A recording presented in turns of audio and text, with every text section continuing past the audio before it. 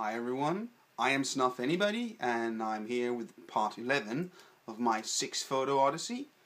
Today I'll be having a look at the Indian curry.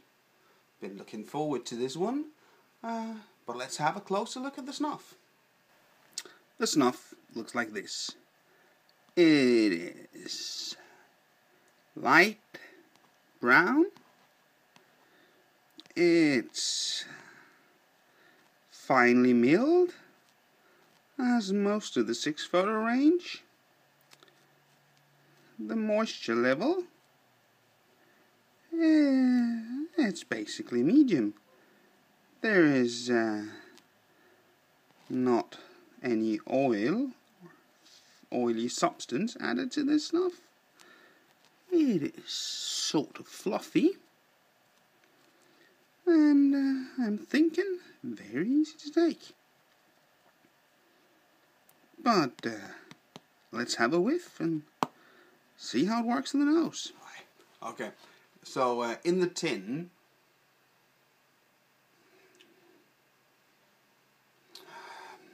this is very similar to the natural snuff. There's this sort of metallic scent to it.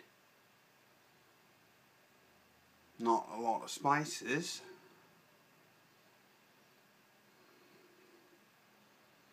Maybe some mint or a bit of menthol. I'm not sure here.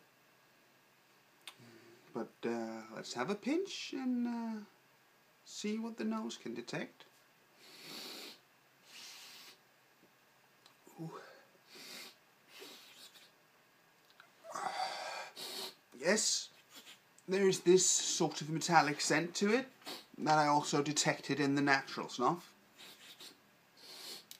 This is spicy, but not what I would have imagined from the name Indian curry. There is no fenugreek seed here, which I was dreading. It has a hint of warmth to it. The spiciness is not a chili burn at all. It's just kind of spicy, warm. It's a mellow snuff. It's not overpowering. It's quite delightful.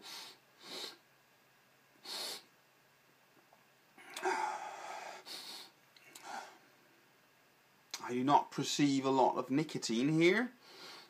On a scale from 1 to 10, where 1 is nothing and 10 is call the nurse, I'm gonna rate this 3, maybe 4.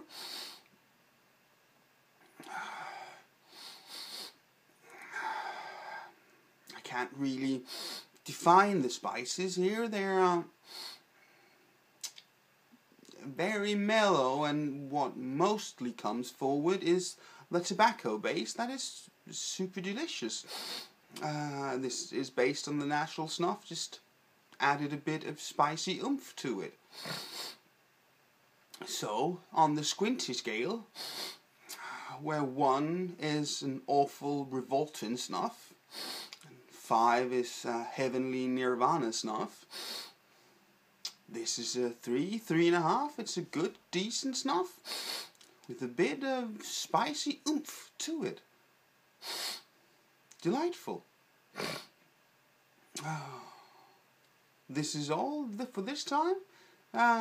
Join me again on part 12, where we'll be doing the Anakali. Goodbye.